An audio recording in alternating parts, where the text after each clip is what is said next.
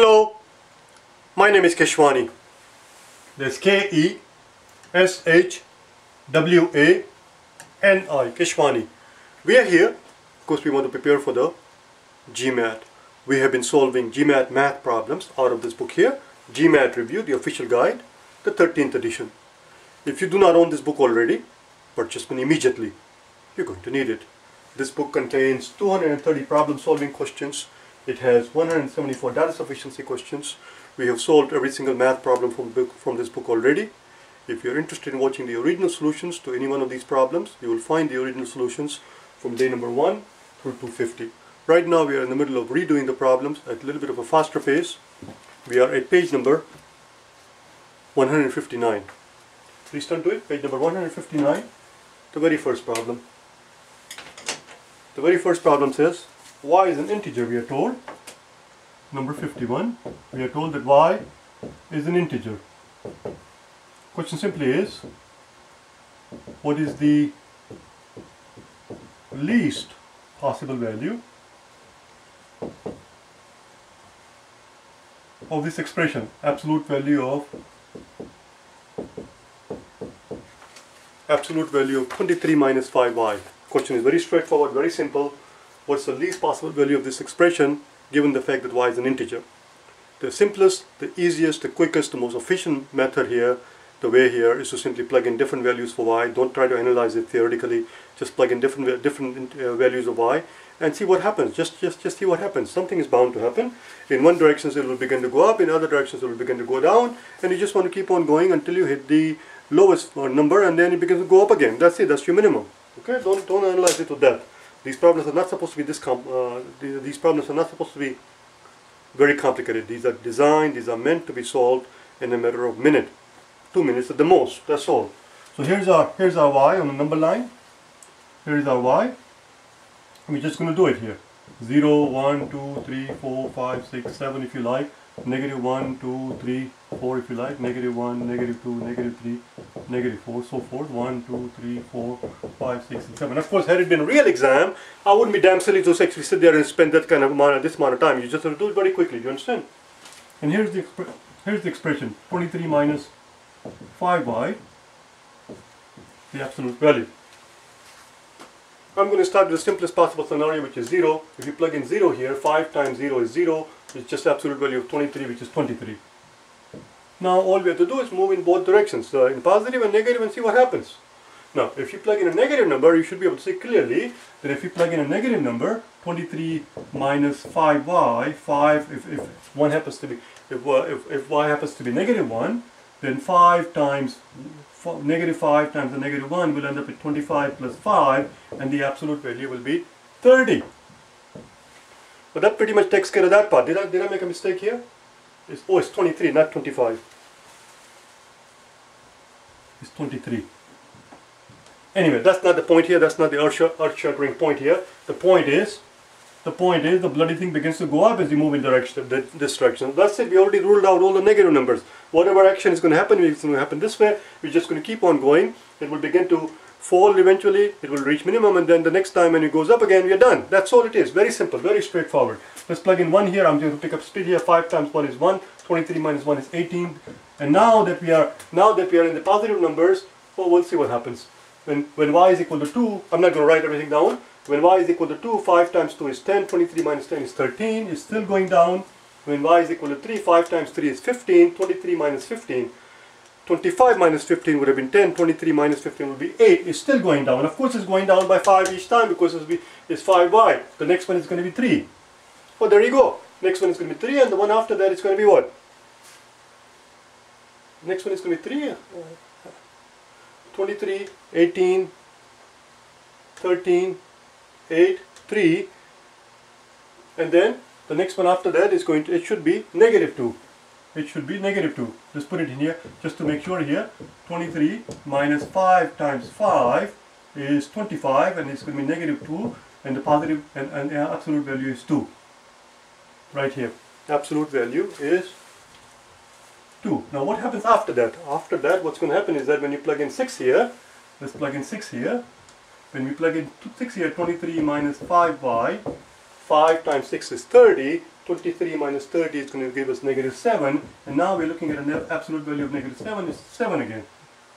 So there you go, there is your minimum. There is your minimum. It goes up again. When y reaches 6, when the y reaches 6, the value of the expression becomes 7. Now the part that you have to pay attention to here, listen very carefully, the part that you have to pay attention here is that they are not asking here, this is a very common mistake that I've seen people make in this particular question, they're not asking here what is the minimum value of y where this expression becomes minimum. Or rather, they're not asking us what's the value of y, listen carefully, they're not asking us what's the value of y where this expression becomes minimum. They're asking us what is the minimum value of this expression. We found the minimum value of the expression, that is 2. The minimum value, the least value of this expression is 2. After that it's going to become 7, before that it's 3, and so on and so forth. That's it, we're done. The answer is 2. Sometimes I feel that I explain way too bloody much. Let's go to the next one. When something is simple, it's simple. I shouldn't explain too much. 52. 52 is, they're asking us for the absolute value, or rather square root of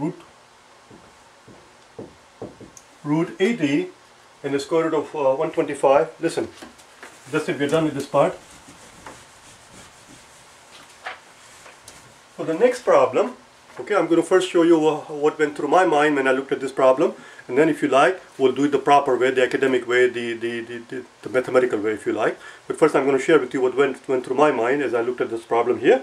Now before I actually tell you what went through my mind here, there are some basic facts in arithmetic that you have to know. Basic facts, very simple facts in arithmetic that you have to have at your fingertips.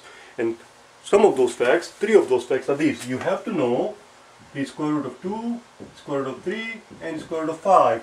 You have to know what are the approximate value of square root of 2, 3, and 5. It comes in quite handy in the exam. It comes in very handy. Square root of 2 is approximately 1.4. Square root of 3 is approximately 1.6, 1.69 I believe, 1.7.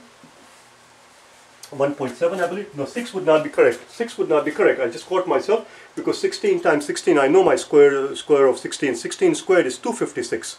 16 squared is 256, which means square root of 2.56 is exactly 1.6. We're looking at 3, so it's 1.7, and this is approximately 2.2, or maybe 2.3, somewhere there. What I would like you to do, before I actually forget it, before I completely forget it, I would like you to watch this video. TEAS Math Day 3. Don't worry about what this is. Don't worry at all as to what it is. Just type in TEAS. TEAS as in plural of tea that you drink. T-E-A-S. TEAS Math Day 3. Just type this in. Search for this video. Watch this video, and you will learn what I'm talking about here. So let's go through it very quickly. Enough of the talk here. Square root of 80 plus square root of 125. Square root of 80 plus square root of 125. Square root of 80 is approximately 9, square root of 125 is approximately 11, because we know that 11 squared is 121. So 11 plus 9 is approximately 20 is what I'm looking at. Approximately 20 is what we are looking at. Let's look at the answer choices, shall we? A, B, C, D, E.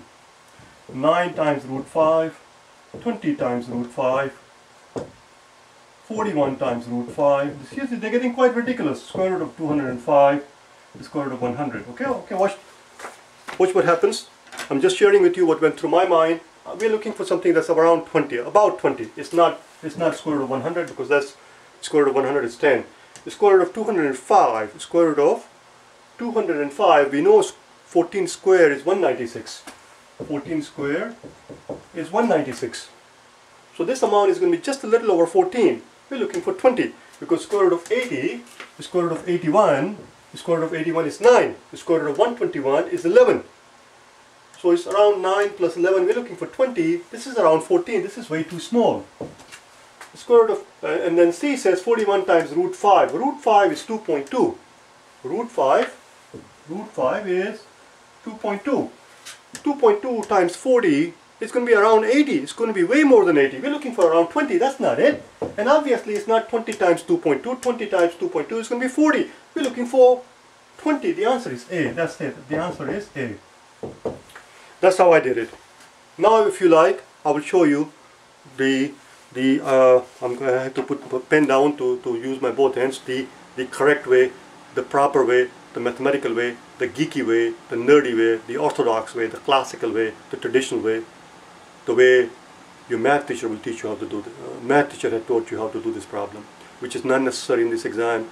The point of the game here is to take your loot and get the hell out of there. Do you understand? Nobody's going to give you brownie points for doing it properly, doing it mathematically. Just get the loot and get the hell out of there. That's all it is. And that's how you get the loot. That's it. The answer is A. Now let's do it properly.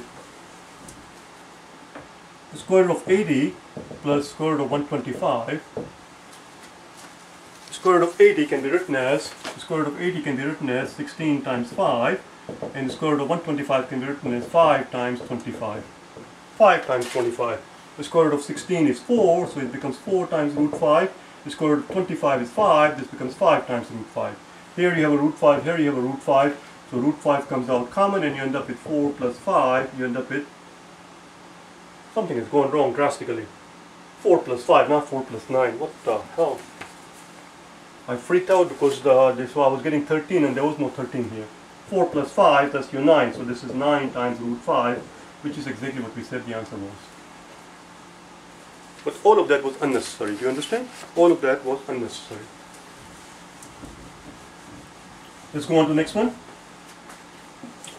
The average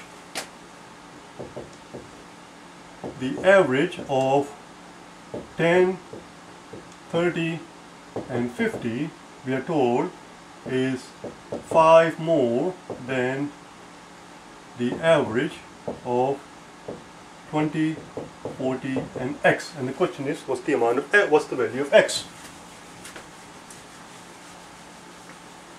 What's the value of x? Well, again, if you like, I'm not going to do it here because it's quite annoying actually to sit there and do it the traditional way, the classical way. It's a sheer waste of bloody time. Do you understand? Just get the damn thing done and get the hell out of there. Do you understand? Here's how I'm going to do it. The average of these three numbers, 10, 30 and 50, we are told is 5 more than the average of these three numbers, 20, 40 and x. Well, since the average of these three numbers is 5 more than the average of these three numbers, if we were to subtract 5 from each of these numbers, then the average of these three numbers, is same as these three numbers. Are you with me so far in the story? So the average of these three numbers now is the same as these three numbers because we have subtracted 5 from each number, hence reducing the average by exactly 5 because we have subtracted 5 from each number. I'm explaining again too much, I'm doing it again. I see a 40 here, I see a 45 here, let's subtract 40 from both sides, this becomes 5. I see 20 here, I see 25 here, let's subtract 20 from both sides, this becomes 5. And there you go, voila, your x is 5 plus 5 plus 5, x is 15. X is 15. Let's go to the next one, shall we? Number 54.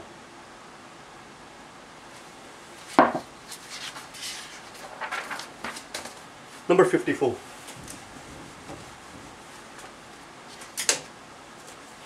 We are told that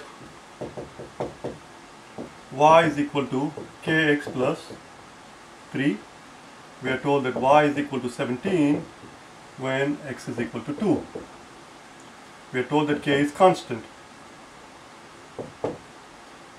Question is, what is y when x is equal to 4? This is a very straightforward, very simple question. The first thing we have to do is figure out the value of k. We're going to figure out the value of k based on the fact that when y is equal to 17, x is 2. We plug in these two values in this equation and that will give us the value of k. Once we knew the value of k, we plug in the value of x and figure out the y, that's all. As I said, very simple, very straightforward. So y is equal to 17 and y we know is k times x. K times x, x we know is 2 plus 3. There you go. Subtract 3 from both sides, so 2k equals, if we subtract 3 from both sides, we get 14 and k equals 7. Once we know the value of k, we put it back in the equation one more time. Y is equal to 7 times x plus 3 and x is equal to 4. We're almost done. 7 times 4 plus 3, 7 times 4 is 28 plus 3 is 31. Y is equal to 31. That's it.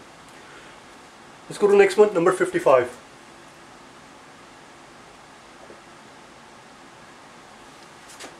Number 55.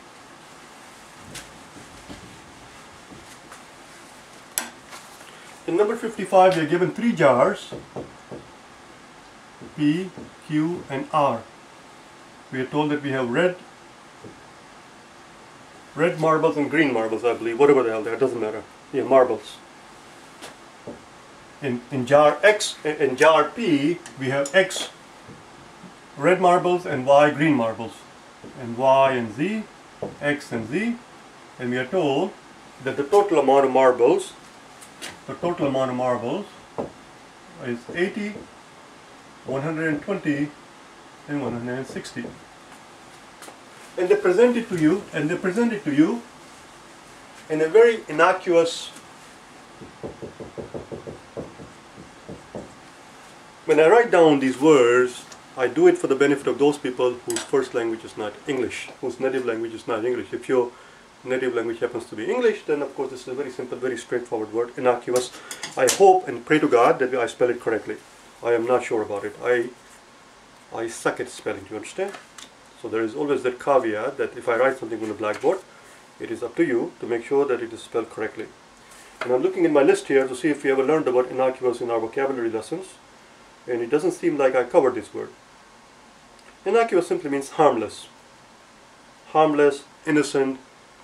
It's not gonna. It's no big deal. It's like that. They present to you very innocuously these three jars. These three jars, P, Q, and R, they call them. What we have to understand from this is what we have to understand is that what we are looking here are three equations. These are three equations incognitos. They have put each of the equations in the jars. In jar P, we have this equation. X plus Y equals 80.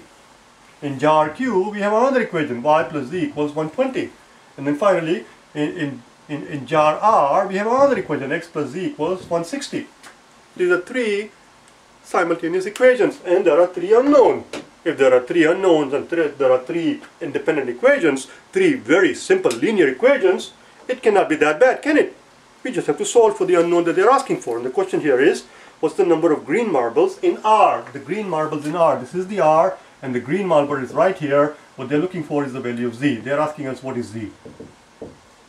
What is Z? What is Z equal to? That's all it is. Let's find out, shall we? Well, this equation already has Z in it. Somehow we have to combine these two equations to get a Z, which is very simple because I see a Y here and I see a Y here. If we can somehow combine these two equations, equation number 1 and equation number 2, we can get rid of the Y if we subtract one equation from the other. So that's exactly what we're going to do here. Let's give this equation names 1, 2, and 3. Equation 1 tells us that X plus Y equals 80. Equation 2 tells us that Y plus Z equals 120. I'm going to put Y plus Z. I'm going to put Y here and Z here. Equals 120. Now I'm going to have to go back and fix this thing because my algebra teacher, if he were to watch this thing, he would not like it.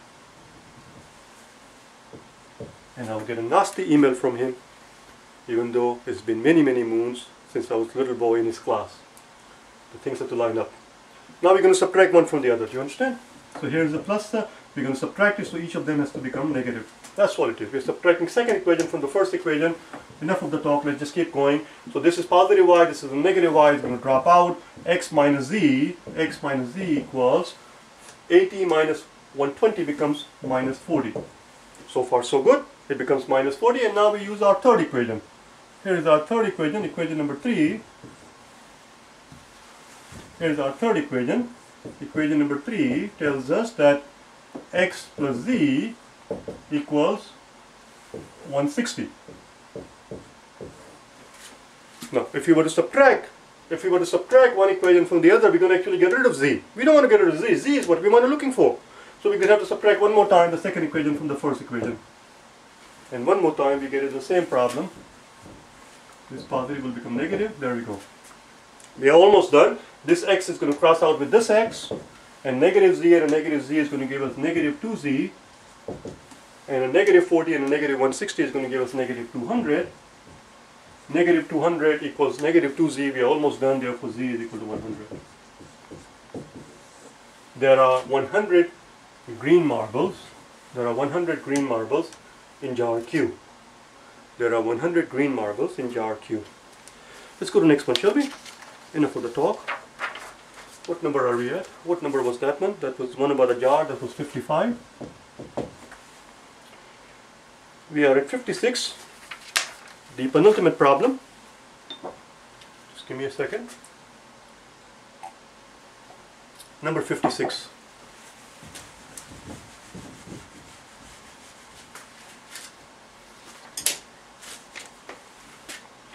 Number 56, we are told that we have 4 people. Let's christen them. Let's christen them. I'm going to call them PQRS. PQRS. We're going to give them name. Okay? Christened. I'm sure we learned this word. Let's christen them. And you can watch the vocabulary video and learn the word properly. Right now we are just going to concentrate on solving the problem. I hope and pray to God that we cover this word also, because this is going to be 2 in a row where I say the words and it's not covered. Oh, day number 63. What do you know? Vocab day 63. Just type in GMAT vocabulary words. Just type in GMAT vocabulary words, day number 63, and the video will pop right up where we will learn the word christen. That is if you're interested in improving your vocabulary. Do you understand? So, we have 4 people, we have called them PQRS. We are told that the ratio, we are told, is 2, 3, 5, and 6. Keep in mind that this is the ratio, but not in this order. It is not in this particular order, because we do not know who is P, Q, and R, and S. We have just given them name. We do not know who is who. Do you understand? We have also been told that one of the person worked 30 hours. But they don't tell us who. Do you understand? One of these 4 people has worked 30 hours. The plot is thickening like crazy. The plot is thickening. The question simply is this: total number of hours worked cannot be which one? Among the answer choices that they give us, the question is which one of the 5 answer choices cannot possibly be the total number of hours worked by these 4 people, given the fact that they have worked in this ratio, 2 to 3 to 5 to 6. It's a very clever question actually. It's a very simple question, but the person who wrote it is a very clever question actually. I like it. First thing we need to do is, here's a solution. First thing we need to figure out is what is 2 plus 3 plus 5 plus 6, which is the total parts. Total parts are going to be 2 plus 3 plus 5 plus 6. I see 5 and a 5, that's 10, that's 16. Total part is 16. Are you with me so far? Let's look at answer choice A. Answer choice A says 80. Answer choice A says 80. Okay, stay with me in the story here, because we are getting into the nitty-gritty. Okay, is it possible for total number of hours for these people to have worked? Is it possible for these people to have worked 80 total hours? Well, let's find out. 80 is 16 times 5, isn't it? Which means each one of these, I need the room here. Where can we put it? I left no room at all. Let's put them here. 2, 3, 5, and 6. What the hell? I'm going to call this P, Q, and R, and S. Okay? Just to keep our conversation simple. Is it possible for them to have worked 80 hours? Well, let's find out. We know that one of them has to work 30 hours. That is the condition we have to meet. That is pivotal. That is the most important part here. That is the most salient feature here. That it has to work out in such a way that one person must work 30 hours exactly. One and only one. Not 2 people and not nobody. We cannot have a scenario where nobody has worked 30 hours. One person, we are told, has worked 30 hours. If they work total of 80 hours, then do we find situations where one person has worked exactly 30 hours? The answer is yes, because it's times 5, and here is your times 5. 6 times 5 is 30. So answer choice A works, because in this scenario we find that S has worked 30 hours. It's fine. Answer choice B. Answer choice B says 96. 96 is simply 16 more than that. Okay? 96 is 16 more than that. This is 16 times, this is 5 times 16, so this must be 7 times 16. This must be 7 times 16 because it's just 16 more. So we need situations where 7 times some amount has to equal 30. 7 times. I made a mistake here something. This is not working out. Oh, 16. 80 plus 16 is 96. 80 plus 16 is 96, not 7 times, 6 times. What the hell? Because I thought I just found the answer. Because there was nothing here. 7 times no number here would be 30 here. Had it been 7 here, 7 times none of these numbers will equal 30, and I thought this was the answer. I had to be careful, you see. That's how you make silly mistakes. It's 96, which is 6 times 16. In this scenario, the person who has worked 30 hours is not S. The person who has worked 30 hours is R. R has worked 30 hours, but it works. Let's look at C. I'm going to pick up speed here. This is taking too long. The next is 160. 160 is very simple. Even I can do it. It's just 10 times 16. Well, who would be the person having worked 30 hours if it's 10 times 16? That person would be Q. Because 3 times 10 is 30. So in this scenario it would work because it turns out Mr. Q has worked 30 hours. Let's go to E. E says 240. Yes, I know, I'm very subtle, I know that. There is my middle name. You understand? I was very subtle, very suave. Let's go to E. Okay? We will not say anything about D. 240. How much is 240? Well, let's find out, shall we? 240 is 160 plus 80, isn't it? 160 is 10 times 16, and this is 5 times 16, so it's 15 times 16. 240 is 15 times 16. And 15 is the total number of parts. Total number of parts is 15. So we're looking for 15 times some number, and that will be Mr. P.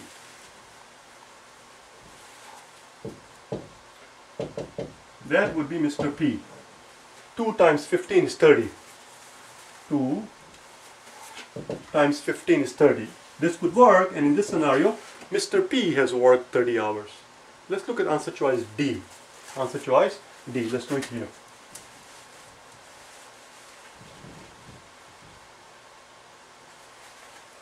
D tells us that the total number of hours is 192. And we know, listen very carefully, total number of hours 192. Is that possible for these 4 people to have 192 hours given the fact that the total parts are 16? Well, let's find out, shall we? Let's divide this number by 16. 192 divided by 16. How many 16s in 19? How many 16s in 19? 19 has 1 16. 19 has 1 16. The remainder 3, the remainder of 3 goes and joins this 2 and becomes 32. 32 has how many 16s? 2 16s are 32. Turns out 192 times 16 is 100, rather, it turns out that 12 times 16 is 192. 12 times 16 is 192. 12 is the total number of parts, which means everybody would have to work times 12, times 12, times 12, times 12. And if we do out the math, you will see that this is 24, this is 36, this is 60, and this is whatever the hell that is. But none of these people has worked 30 hours. It's not possible. In this scenario, if the total number of hours is 192, then it is not possible for any one of them to have worked 30 hours. But we are told that one of them did work 30 hours, which tells us that it is impossible. It is impossible. It cannot be. 192 cannot be the total number of hours worked. The answer is D. Is that the last one on the page? Oh, bloody hell, there is one more. Let's get rid of it. It's getting to be a very long video. Let's get rid of it. Next one. Just give me one brief second. I don't know how long it's been. Probably it's already been half an hour. I don't know. Number 57. I want to finish the page. You understand? 15% more. 15% more in December than in January. There were 460 in December. How many in January? I think it's okay for now. It's okay for me to now to erase all of this thing. We don't need any of this stuff now. At least the top part here. Look, this question that we're doing is very straightforward, very simple percentage problem. I don't know what it is that they're talking about, but whatever the hell it was, we had 15% more of it, whatever it was, in December. Maybe it was widgets. I don't know what they're talking. What are number of employees, whatever it is. So in December we had 15% more employees than the number of employees we had in January. In 15% we had 15. In December we had 15% more people. In December we had 15% more people. We are also told that 460 is the number of people we had in December. So 460 must represent 115% of what we had in January. Because in December we have 15% more. That's it, we're done. Let's solve for it. We just have to solve for J. 460 represents means equals 115%. Percent means over 100. Of means times J. We just have to solve for J. We just have to solve for J. So J equals 460 times 100 over 115. That's it. We are almost done. We just have to reduce it. Let's divide top and bottom by 5 because I see 100 here, I see 115 here. So that's 20.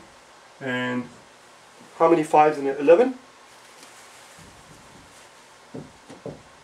How many 5s in it? 11? 11 has 2 5s. 11 has 2 5s. The remaining one goes and joins the 5 and becomes 15. And 15 has 3 5s. Oh, what do you know? These are clever doubles, you see? 46 and 23, they are multiples. Let's divide top and bottom by 23. So it's 20 times 20, that's all. The answer is 400. In January, we must have had 400 people if in December we had 15% more than January, which makes perfect sense because 10% of 40, 10% of 400, 10% of 400 is 40, and therefore 15% of 400 would be 60. And therefore that's exactly what we have. We had 60 more people in December than we have in January. I'll see you tomorrow, okay? Bye now.